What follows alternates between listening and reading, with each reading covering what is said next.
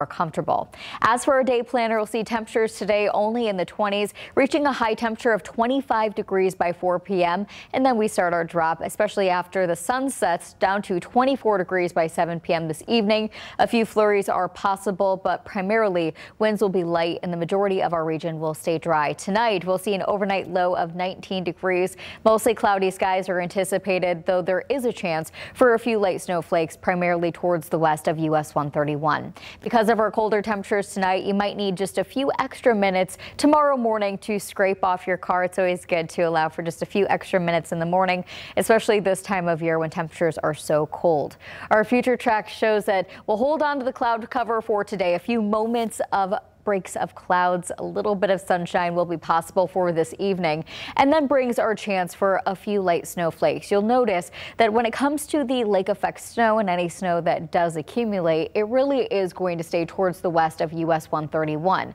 Though, as we continue throughout the rest of your Wednesday, there is a possibility of just a few light snowflakes towards the east. The majority of snow will be staying towards the west. Because of that, there is a winter weather advisory that goes into effect from 7 p.m. this evening until noon on Wednesday. As of right now, additional snow accumulations could range between 2 to 4 inches. So that is something that we'll be monitoring. For those of us who are not a fan of the 20s for today, the good news is that we do have warmer than average temperatures that are anticipated for the middle to end of December.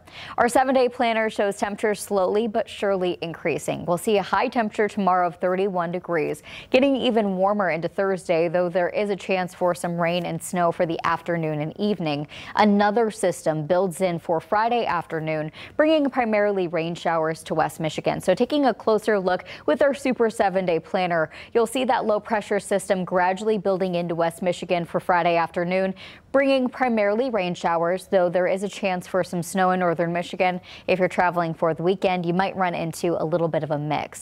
There's a chance for a few light rain showers for Friday morning, though. Take a look at Saturday's high temperature, 53 degrees. It's going to be all that much warmer. Great conditions for Sunday and Monday with mostly sunny to partly cloudy skies and high temperatures near normal.